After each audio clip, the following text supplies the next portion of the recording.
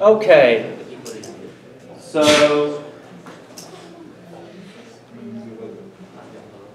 let's now progress to think to the quantum string.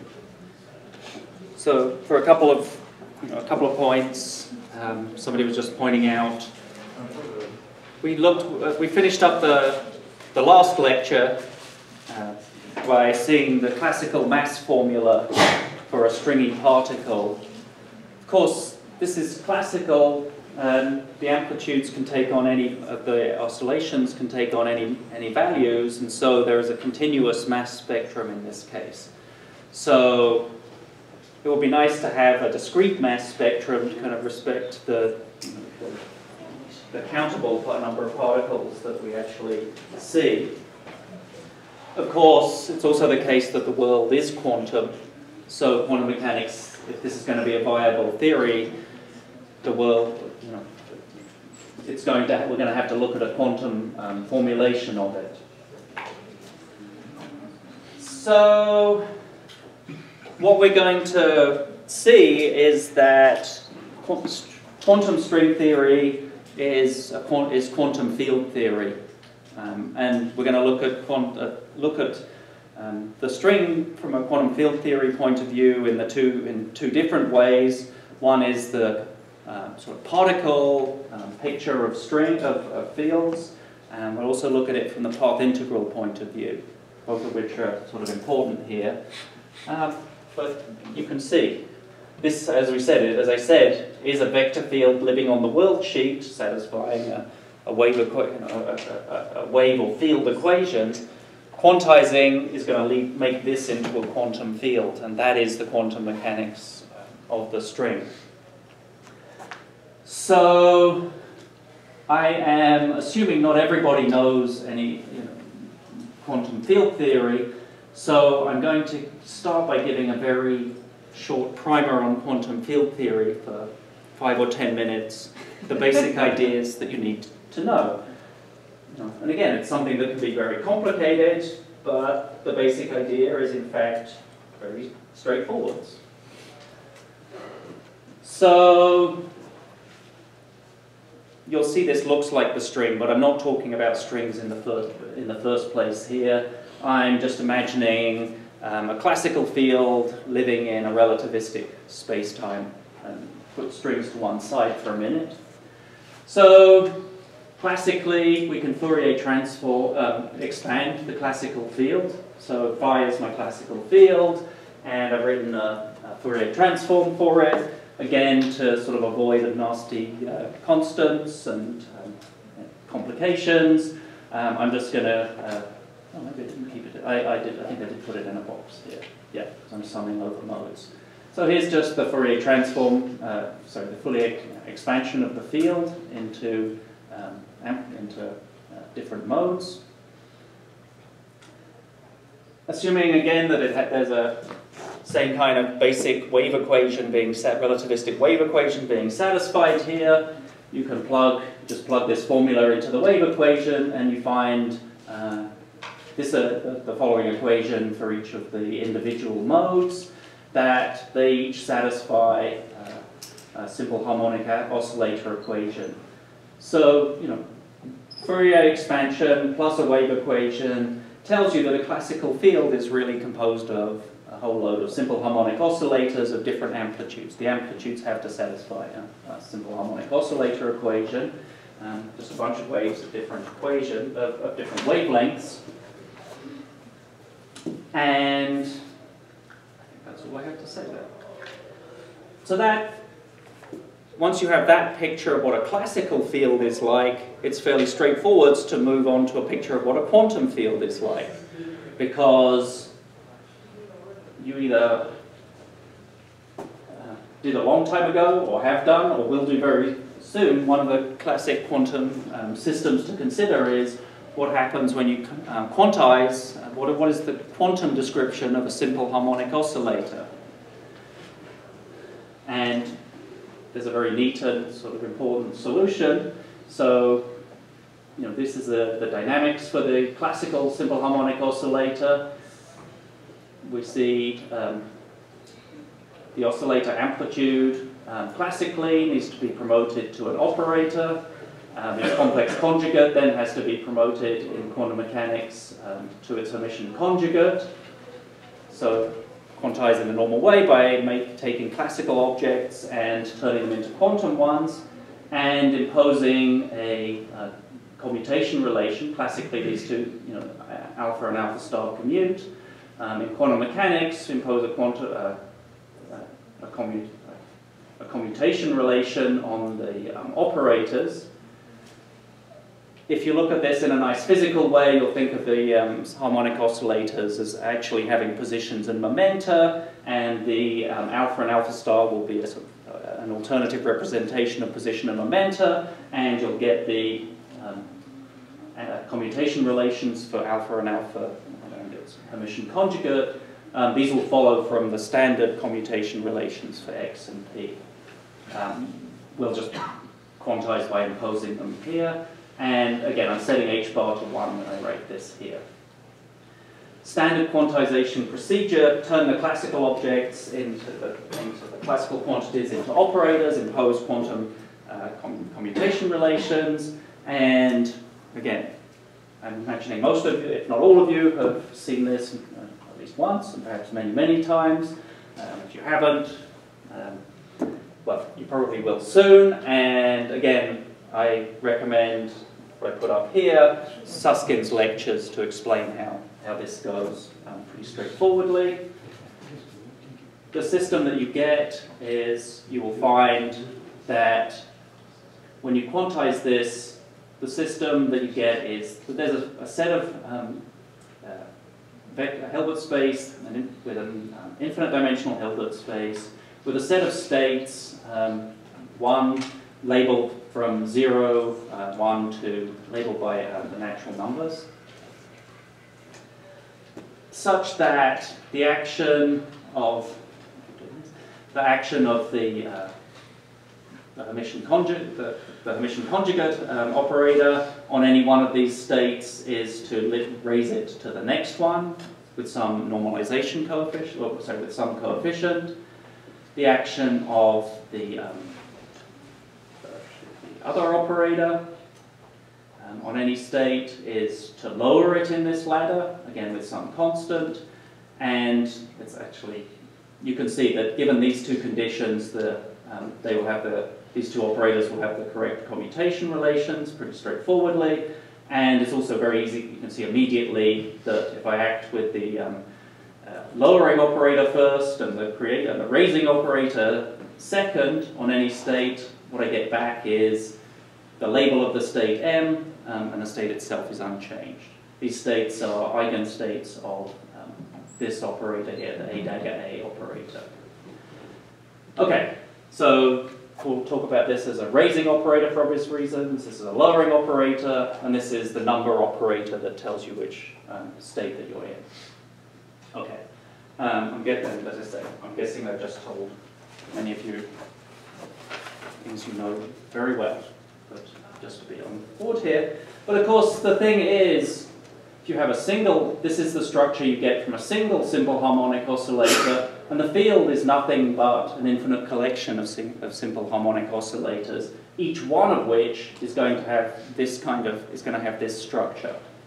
So when a field is quantized, when you go from the classical state to from a classical description to a quantum description, you quantize each of the simple harmonic oscillators, and so a quantum state of the field will have to say for each mode, each individual simple harmonic oscillator, each oscillator, what degree it's excited. So the state is going to look like this. So the quantum state psi, I'm going to have to say for the n equals 1 simple mode, what degree of excitation it has. For the n equals 2 mode, what degree of excitation it has, and so on and so forth. And now, these things come in chunks. If you sort of think about it a little carefully, you'll see, in fact, each of the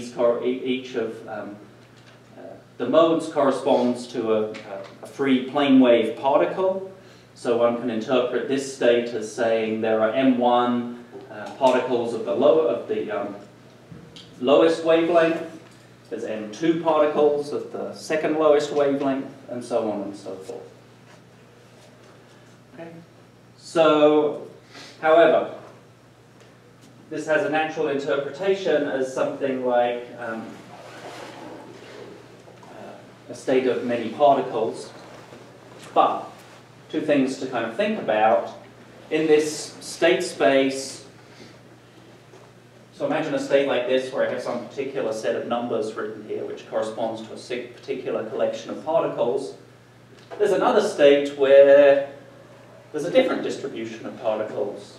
There's more of these and fewer of these and none of these and so on. Every kind of state like that is possible, and so this quantum system must allow, well, two things. One, transitions from one number of particles to another number of particles. So particles in this sense can be created and annihilated.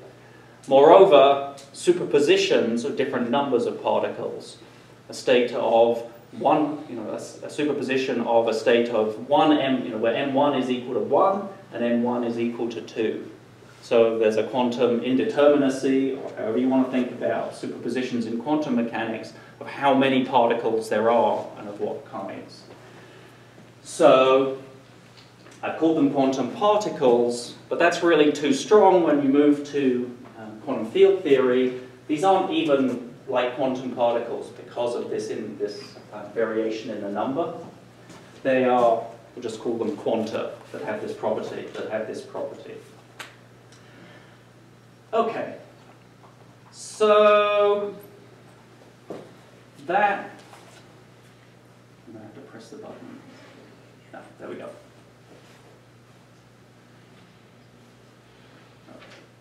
Come back to this in a minute. I think if you have sort of the 5 or 10 minutes I just used to try and explain quantum field theory, this is the most useful thing to say and will certainly suffice for what we want in string theory, because you can see we did indeed decompose the modes of the string in a similar way so that we had simple harmonic oscillator modes. So we are going to apply this idea to the string. I would say this is not, I think, the best way to think about quantum field theory. It's much more natural to think about, not to start with a classical field and to quantize that directly, but to think about what happens if you try to come up with you start with the existence of particles and a quantum description of those in special relativity, and you will see you are forced to develop the notion of a quantum field. And this is the route that Steven Weinberg takes in his quantum field theory books, for instance. There's something funny about thinking about there being classical fields that get quantized. It's better to think that, look, if you want interacting particles, quantum particles, you have to have fields too. And that's more or less demonstrable and demonstrated by Weinberg. Okay, so this is good pedagogically, but not necessarily the very best way in general to think about quantum field theory, but fine for our purposes.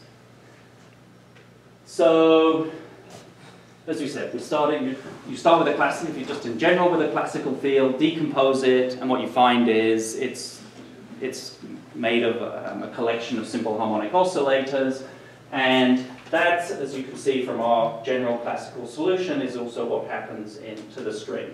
Well, there's a position and center of mass motion term, but then we have a collection of oscillators, and these will quantize. I won't show you the details, but again, the commutation relations for x mu, this degree of freedom, and the string momentum will lead to the same kind of quantization picture for these classical string amplitudes. They become simple harmonic oscillators and quantize in the same way, so that these will take on discrete and not continuous values, just as we had in this case. Okay, so that's why we apply these ideas of quantum field theory to the strings. Essentially, those simple harmonic oscillators, the amplitudes are no longer continuous, but come in chunks. but it's quantum mechanics, so superposable chunks as well. Okay.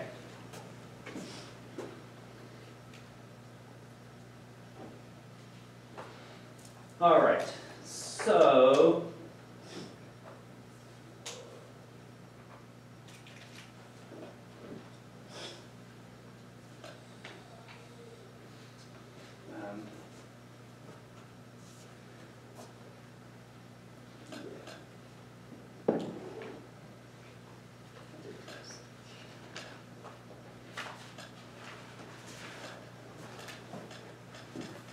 we now want to, remember we ended the first lecture with the classical formula for the mass of a stringy particle.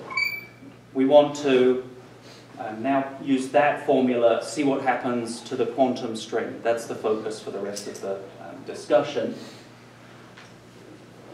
So, I've written up here just the same formula that's the formula that I gave you before. Quantization means promoting these amplitudes, these classical amplitudes to operators, which are going to satisfy harmonic oscillator commutation relations. So here we go. I wrote just wrote the same formula to this point by promoting these two operators that will have a non-trivial commutation relation between them. So there's more going on here that we need to talk about. So far, things look pretty good. This actually looks pretty nice for the mass formula. I have a sort of constant tension term out here. This you'll recognize as something that looks like the A dagger A number operator term. This looks like something that just counts the number of the excitation level of each of the n modes.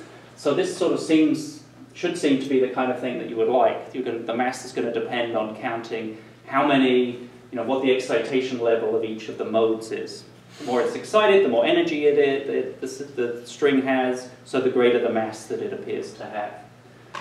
Okay, but there's a few complications that need to be mentioned here. First, if you do the details, you find that the creation operators are not actually these alphas, but instead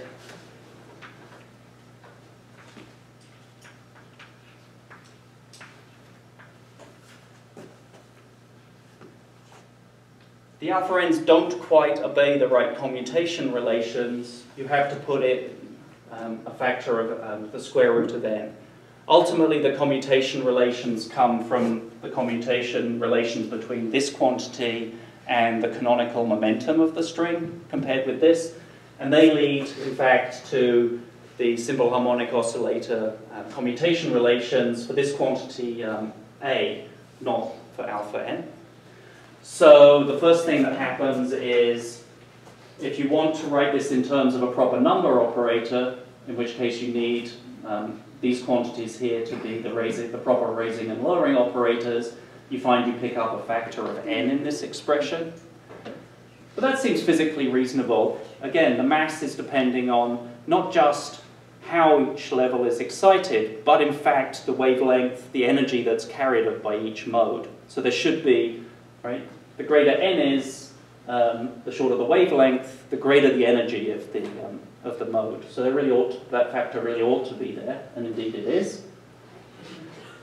Second, there's this quantity c that I've put here.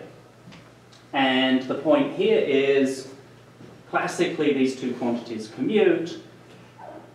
I've written them a particular way, but I could have written them the other way around. Could have written alpha n dot alpha n star. Wouldn't make any difference classically, but because they don't commute quantum mechanically, I've made a choice about how to order these in the expression.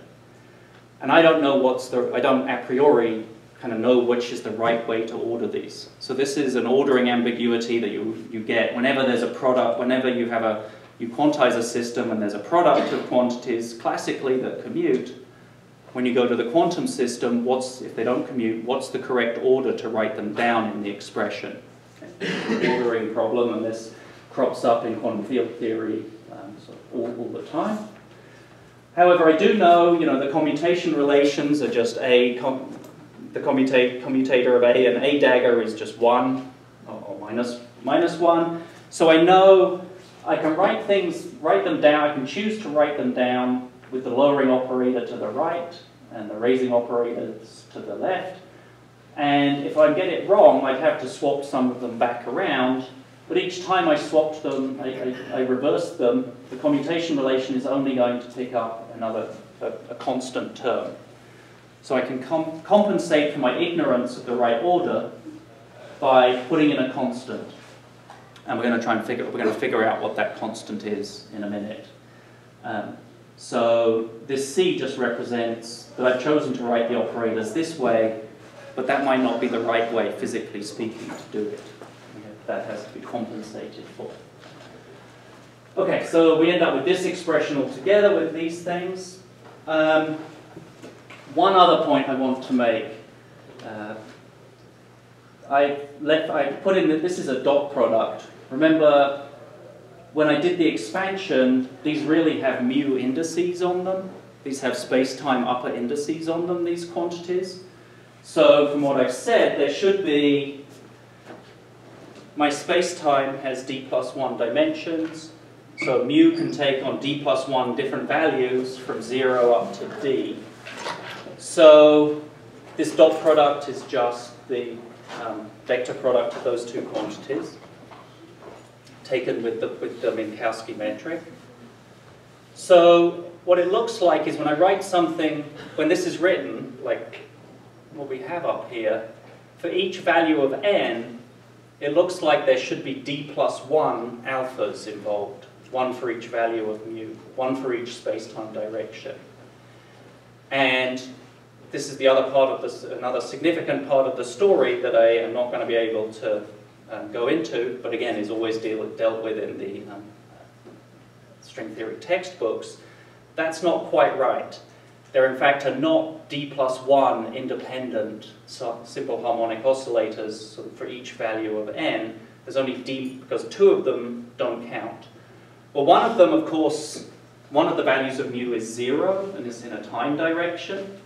And if you put that in, you get negative probabilities, and there's a way of handling that to say that that one's unphysical.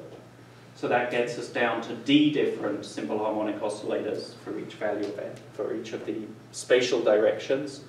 And then, well, further analysis, the method of transforming into light cone coordinates, if you look at this further, will show you that even one of those spatial direction amplitudes is dependent on the others. So in fact, it looks like, as I said, I've sort of suppressed the indices and it's all bundled up in this dot product for taking it. But it looks like there should be, for each value of n, d+1 of these a's, but in fact there's only d-1. And you're just, I'm afraid we'll have to take my word for that for now. Because that is actually important. Okay, so let's think about the first excited state, the lowest possible state we can have. The mass depends on n, as we saw here. So the lowest excitation we can have will set n equal to 1. Okay. So I'm going to have an excitation at the n equals 1 level. I'm just going to have a single excitation. I want this sort of number operator to be as low as possible. The lowest value it takes is 1 when I have a single excitation. So this is the form of the lowest possible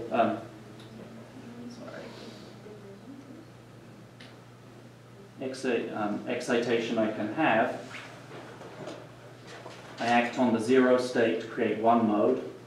The I here indicates that I'm just going to pick one of the independent space dimensions, one of those d-1 directions that I can excite in. Okay, and I'm just going to have one of those. Okay, so I now plug in for the mass squared operator. Well, I'm ignoring the let's see, so I'm going to say it's the mu equals 1, the x direction that's not dependent on the others. So I only have to think about the 2 through d spatial dimensions. I've just here expanded out this dot product using the excitation directions that are relevant. I've left c in here. If I act on the vacuum with this operator, using the notation from the previous slide, I'm in the n equals 1 mode, and I've got some particular direction, and the excitation level is 1. So basically you pick one spatial direction other than x and created one single excitation. These things are the number operators we saw before. These are going to be 0 for most quantities, for most of the values of I, but for one of them I'm going to get one excitation. Okay, straightforwardly n is 1, and then the other thing is just a number operator, so I have a single excitation. What I see is, okay, I get to this. We'll come to the 0 in just a second. Okay, that's just the application of my operator to the quantum state that I have. I see that the mass squared has to be the tension times 1 minus c, where c is that ordering constant. As I said, there's d minus 1 such states. So the lowest mass kind of particle I can have then has d minus 1 possible different states. If I excite in any of the other d minus 1 directions, I get the same mass. And so those look like further internal states of the system. Those d minus 1 directions of excitation correspond to d minus 1 internal degrees of freedom of this lowest mass part, or this first excited particle. They all have the same mass, but there's something different about them. Well, in quantum mechanics, the internal degree of freedom that you have is spin, or polarization. It's spin. So what we're talking about here is a kind of particle. Okay? They all have whatever internal state it's in. It has the same mass, this quantity here. But we know it only has d minus 1 internal states. It's a particle that lives in d plus 1 space-time dimensions, but only has d possible spins. Sorry, d minus 1 possible spins. That makes it, relativistically, a massless particle, a massless spin 1 particle. Why is that? If a particle has mass, so massless particles can only have transverse spin. Their spin has to be perpendicular to the direction of motion. And there's a sort of intuitive way of thinking about that. If a particle has mass, you can perform a boost to make it, to bring it to rest, and then perform another. So imagine it's moving along at some velocity with spin in some direction. I can pick another frame in which it's not moving at all, it's still got that spin, and then transform to a second frame in which the spin is in the direction of motion. If it's massless, you can't perform that operation and make it so that its spin is in the direction of motion. The only possibility is that the spin is transverse to the motion. That's what we have here. So massless particles in a d plus 1 dimensional Minkowski spacetime. Let me start that sentence again. I think I said it right.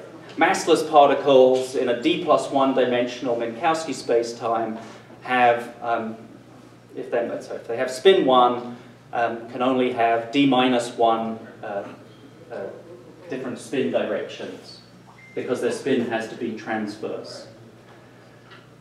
So if you're given a particle and you're told that it's spin 1 and it only has d minus 1 different spin states, you know they have to be the transverse ones, you know that it has to be a massless particle.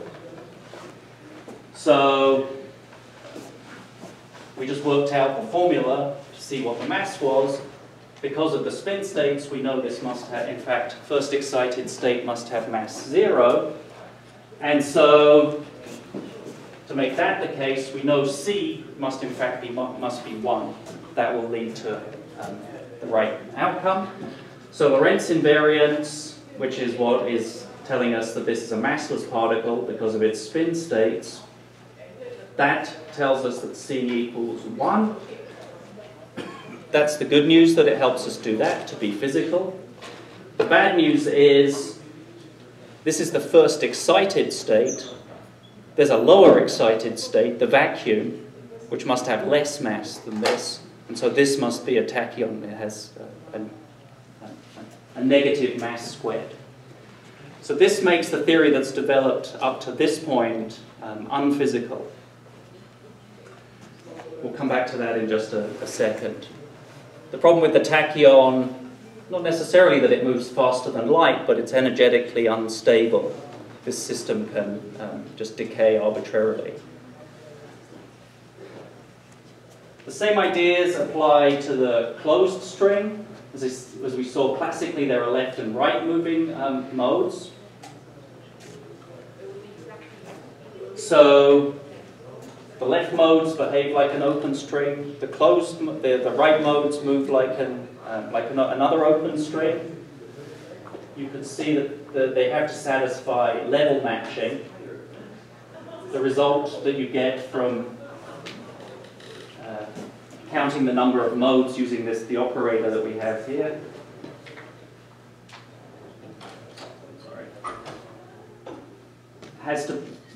So for the closed string, you'll have a term like this for the left moving modes and another term like this for the right moving modes.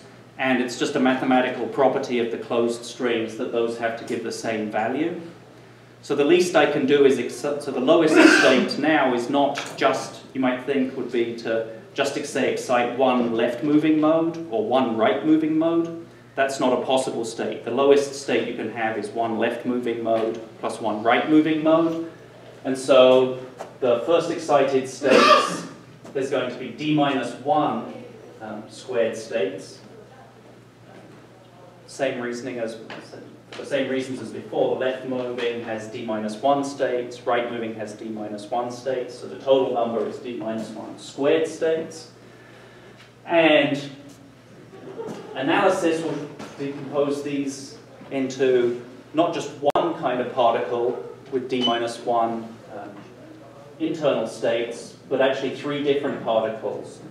So one that has no indices, no spin, a scalar particle.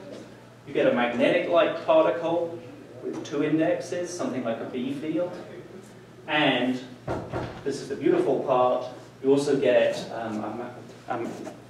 another, for the same reason these are massless spin 2 particle. And that's exactly what a graviton, the quantum of a gravitational field, is supposed to be.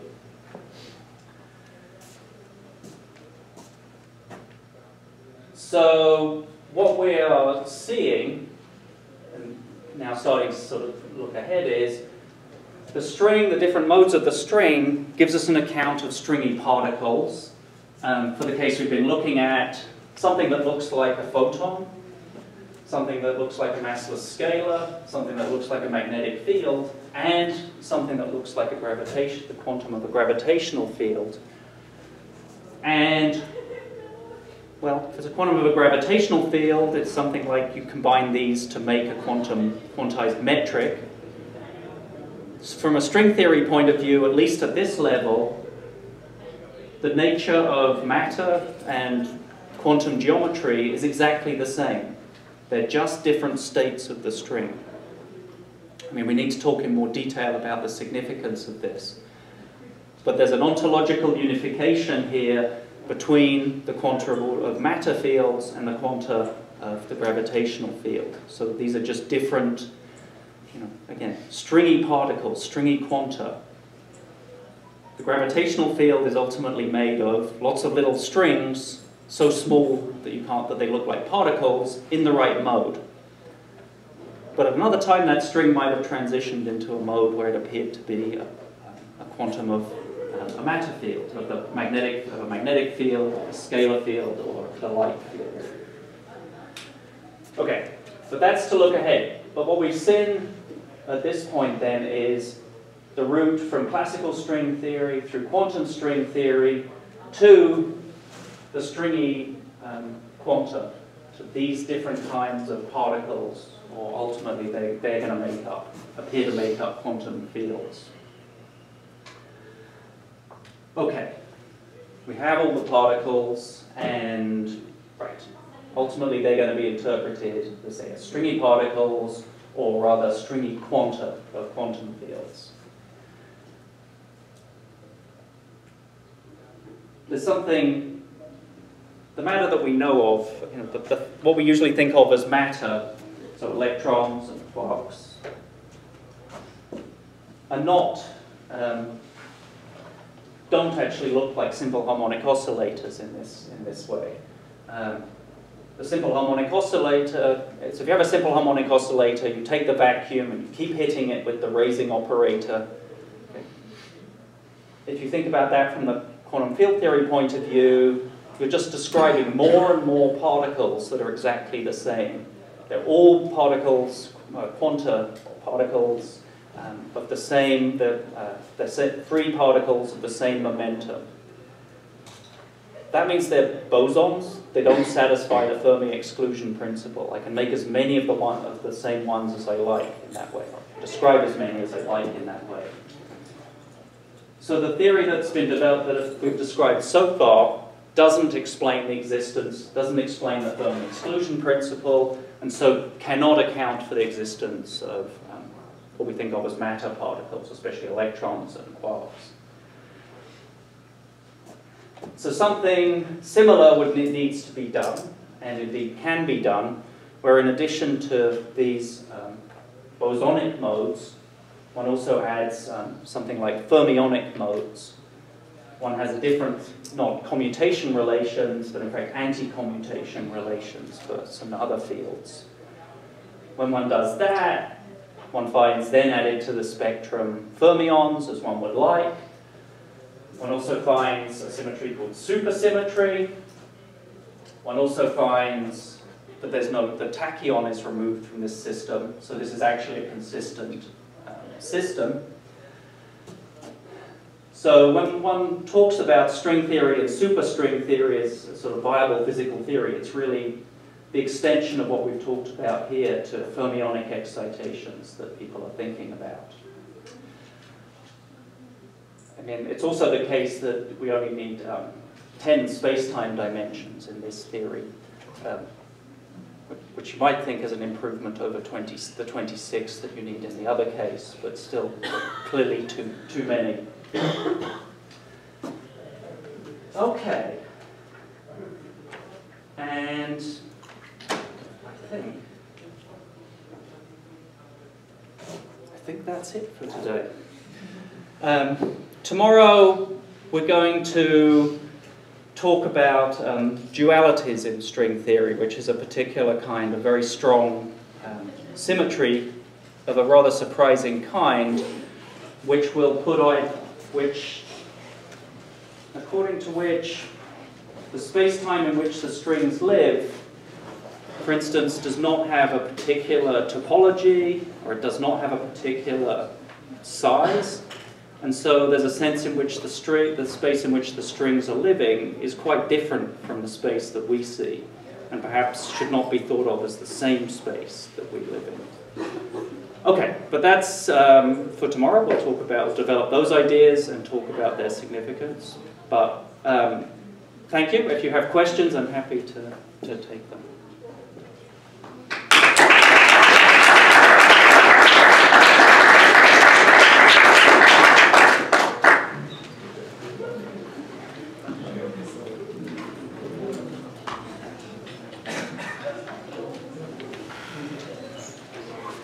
Yeah. I have a question. It's a very basic question, actually. How does, I don't know if this is more like history than philosophy, but how people came with the idea of quantizing a string, considering a string in relativistic theory and then quantizing it. I don't think that's very intuitive, and it's not something that we do. So why quantize a string? Right. Well, as far as the quantizing goes, yeah, okay. I mean, the basic question is why is string, not something else? So I'll give the historical answer. Somebody else asked me this during the break. I mean, one of the quick answers is, well, once you think there are strings that are classical, you should quantize everything. So that's natural. But why do we? That's not really a good historical answer. The way people got interested in strings originally back in the 1960s was when they were interested in understanding scattering processes involving the strong interaction. And there were certain mysteries involved in looking at what was the processes that were involved. And in particular, well, there's a couple of things that people will mention in this regard. Come over here. I think I'm getting the right pictures. They were looking at processes and yeah. I think this is the right one. These two kind of processes. If it's not these, okay, there's some other pictures. And they're different. These are different from the point of view of particle physics and these kind of Feynman diagrams. These are two different contributions to a scattering process. But they turn out to have the same amplitude, they contribute to the same amplitudes. And so there's something the same about them that you can't see by looking at the particle picture, because topologically these are different. But if you think, and this is the story, that really what's going on is that the strong interacting particles are strings, these are just both topologically. If you try to sort of make these two-dimensional, you end up with the same two-dimensional topology in both cases. And so you can understand why these have the same amplitude, because they're the same stringy process. So that was one of the reasons people were interested. And of course, this is quantum theory, so you wouldn't just stop at a kind of classical theory. So that's the sort of official history of why people started thinking about string theory. It was in connection with understanding the strong interaction. And then, then they figured out QCD and became less interested in this, but there was a lot of math that had been developed. And in working on this, they had realized, they knew these facts, and in particular the existence of the massless spin 2 particles. And those people who carried on working on string theory eventually sort of realized the significance that this isn't a theory of strong interaction, it's a theory of gravity. Does that make sense? That's the motivation that I think people had. We have to stop now because there's class that's going to start. Okay. So, see you tomorrow then. Okay, thanks for coming.